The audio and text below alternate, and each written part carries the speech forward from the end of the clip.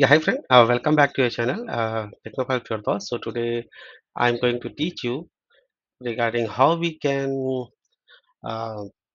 how we can use Git in your projects. Okay, so let's start. So for that, first of all, you have to install Git, and that you can done from this website. So what you have to do, you have to go to Google and then type install Git. So before going to install anything. Let me explain you something regarding it. So if I type what is get, then we get a answer. Okay, so get is a, I would say it's a distributed version control system. So it's a version control system that track the change of any set of computer files or anything which a program which we do, and for programmer collaboration. So in short, if I tell that Git is a free version control system, okay, or a software where a programmer used to have their code and they can share, okay, their code from it. And so let's start. So first of all, we have to install Git in our system, and we can just simply go to Google and type download download Git. Okay, so it will take you to this page, and then if you are using Windows, then click here. So what it will do, it will take you to this page, and then click here. It will download the git exe in your computer. So if you see there, if you go to download, we will have the uh, git exe file. Okay, so let's download it. uh, yeah, so it downloaded. Okay,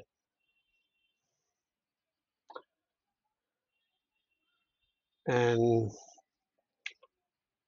you can see, yeah, yeah, yeah, it is getting download. So let us see. Yeah, so this git bash setup is getting download. So if you just simply double click there, okay, and it will ask you to down whether you want to download this thing or not. Okay, you have to click on install. In this way it will download you in your system. I already have a git install in my system. Okay, so still what it will do, it will update it with the latest version. So I am doing it from the scratch, from the starting, so that you also uh, get get this thing in your machine. Okay, so I would suggest to have this to every developer or every, I would say, engineers or everyone who are learning programming. So to have this and to share your code through Kits. Okay, so let's see how much time it will take. I think it will take less than 2 minutes. So yeah, it's a very good habit, to every programmer to have this to to share to have your code here, because in this way you can share your code, and somehow if somehow how your computer get crash, uh, you will you will still have your code intact, right? And you can share your code with your teammates also. So it's a must for, I would say, all the developer. Okay, so I can do this. I can launch, and I can just click on finish. So we can see that, okay, git bash has been launched. So I can check the version from here also. Git dash dash version. Okay, so now my computer have 2.4. You can uh, use git through git bash, or even command prompt also. In command prompt also, it will get integrated. So if I open a command prompt, you can see I can use the command git. Okay, yeah. So now we have a git installed in our system. Let us sign up in GitHub, and then use git from our local system there. Okay, so what we have to do, we have to go to github.com,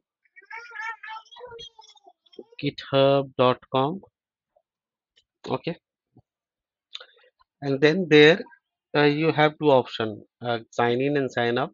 So I would say do sign up there, because this will provide you the visual, I would say,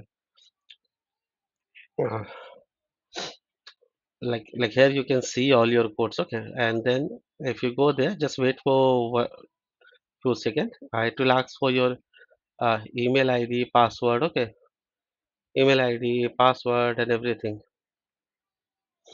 okay. So if you click on continue, it will ask for password. If you click on continue, if you click on continue, it will ask for username, okay.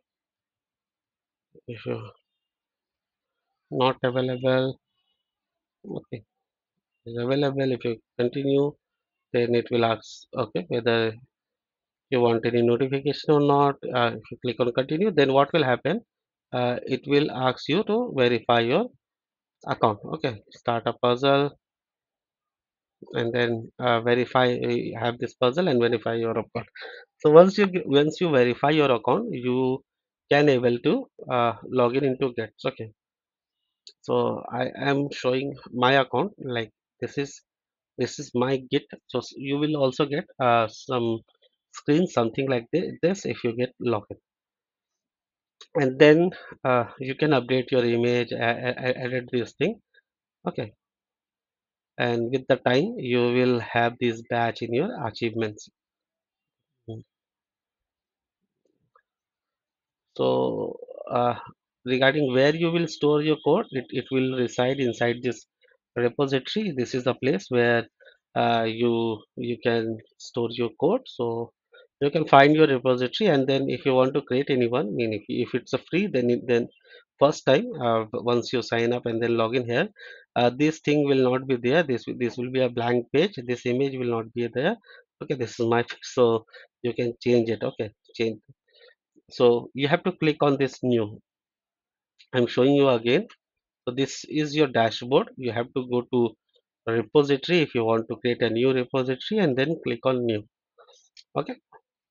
I have to write some name that should be unique I mean with respect to your repository. Okay. It should be unique. I cannot use the uh, same repository name with the two repositories. So repository should be unique with respect to your name. Okay. I mean, and then you have to give some description, like this is my test projects. So this will be the project descriptions, whatever you can write.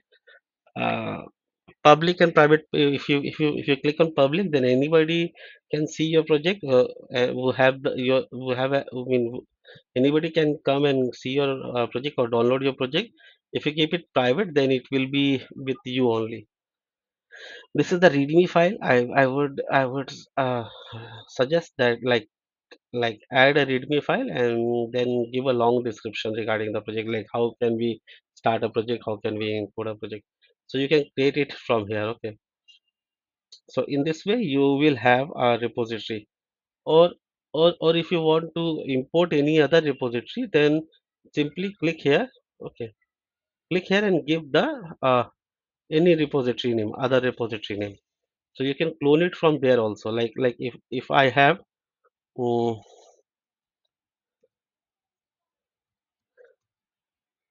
github.com, I mean I have one repository, suppose node.js hello world, okay. So if I do this thing, what it will do, it will import the detail of that repository into this new repository, okay.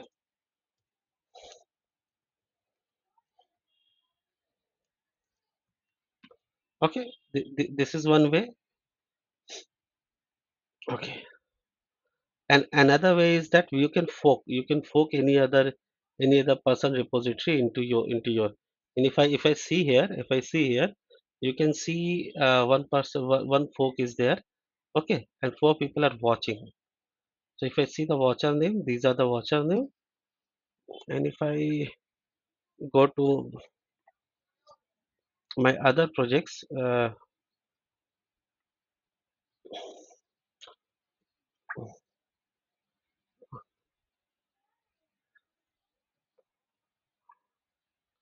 Okay, if we go to some other projects, you will see. Uh, yeah, it has been forked by some other projects. Okay, fork mean it has been copied by copied to uh, some other, I would say, Git. So let it be. So so once you install everything, you have to come here and then create your repository from here. Okay, and once you are done, well and good, you will be they will put you here. Okay, now your Git has been installed in your machine.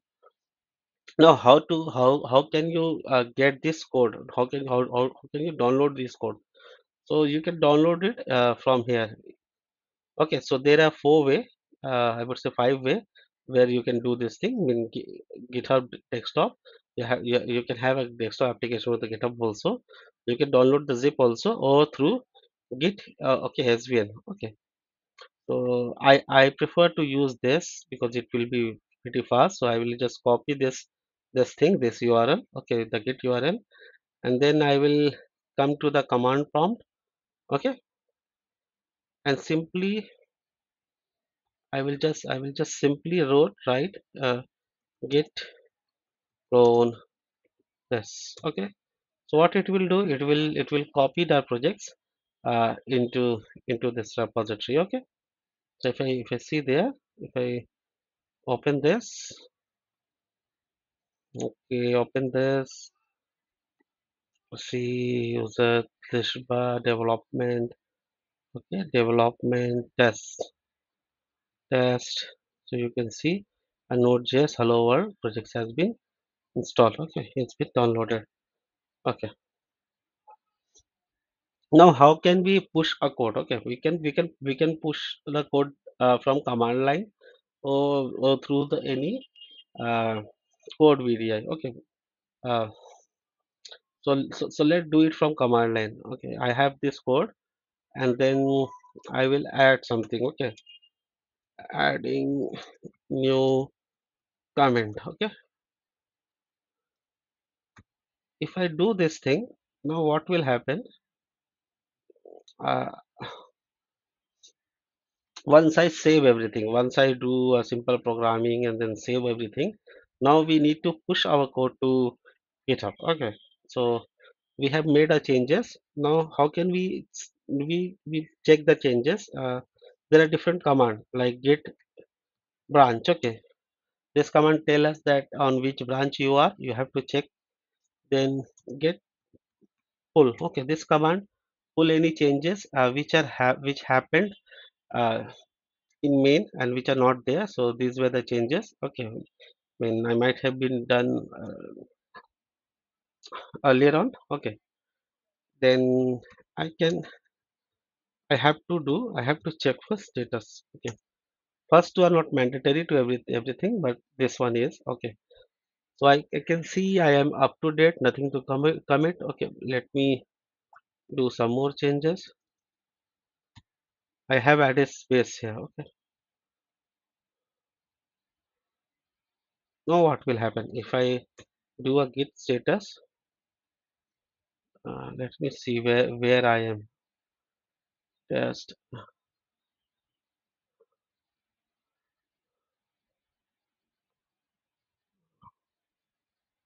Okay, I'm not in test. Okay, let me go to that folder.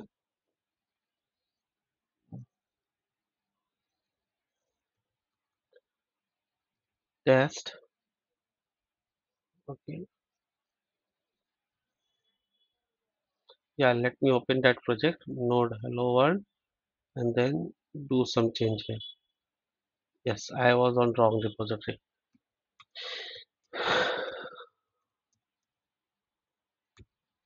Now I have done this thing, and now if I go to command line and I check this, it will say that there is one change. Okay, so now we have to push. So in order to push, first we have to add all the changes in the git stage. So I can give the file name by using this, okay, or simply I will give a dot. So what it will do, it will add everything which changes are there. So if I go there and check the status, you can see that red modified portion become green and it has been changed to be commented. Okay, so it has been staged. Okay, now we have to give comment like so. Commit dash m message. Message will be new comment. Okay, and then simply push the code. Okay, so what it will do, it will take all the changes from our machine and then push it to here. Like you can see in server, I have added few comments. Like you can see, it's a new comment. Okay, and if you go there, you will find that in this line, I have added this green portion says that I have added this text. Okay, so in this way, we can see our changes, and then if we don't want mean if somehow uh, this change was not good, okay, then I can reset, okay, like this. And there are different ways which I will explain you earlier on. So if I had done that, and if you can see this thing that this code have been omitted, has been changed, okay, so if any wrong thing happen, so through this I can simply go to the previous comment and then I can reset that thing. Okay, I have reset this thing, so instead of this, it will now from this code will, and when new comment will happen, it will forget this. I mean, it will not use this comment changes. It will merge from this to the next comment. Okay, like here I have used and for simplicity I will add here. Okay, and then as I did earlier, in order to push, I will check status.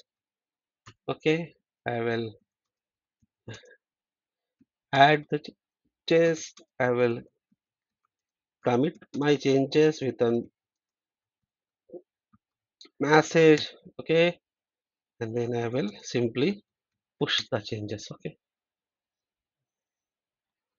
now if I come here, I can say that okay, new commit. Okay, just let me check.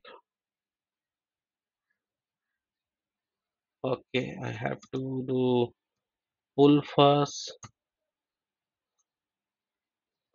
and then I have to push. Okay, okay, yeah. Since those changes were there that haven't been pulled. Okay, so now what it does, it merge the code. Okay, and if we see that it was there with this version, and then they have merged, and if I go to the code and see the code, what happened.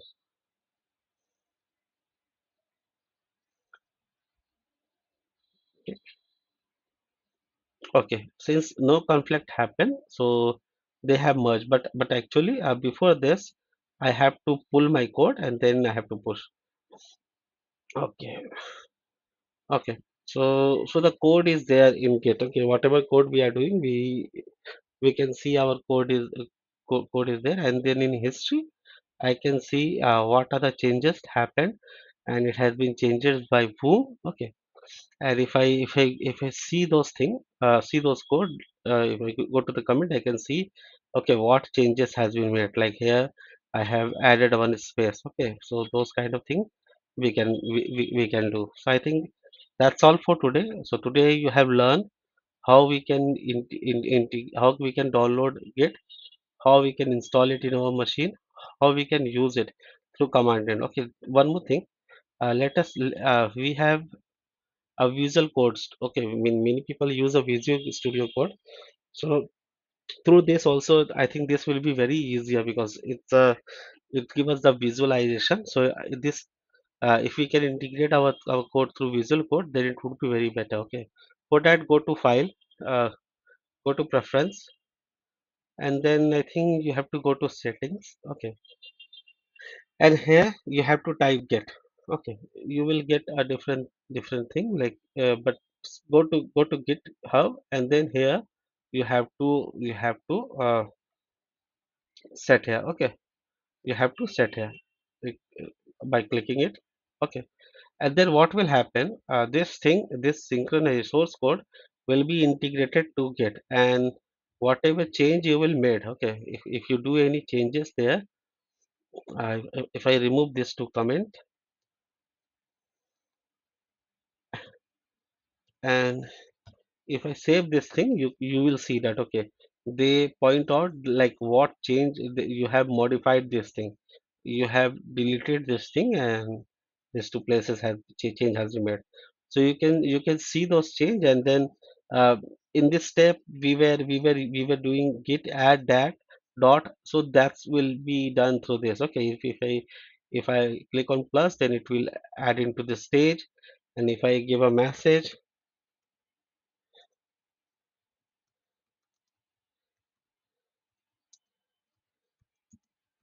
Okay, if I give a message and then click on commit, okay, then what happen? It will push the code, and then in between, you might get a pop-up. Okay, pop-up from GitHub, like authenticate yourself, where you have to provide your GitHub user ID and password. Suppose this is your file.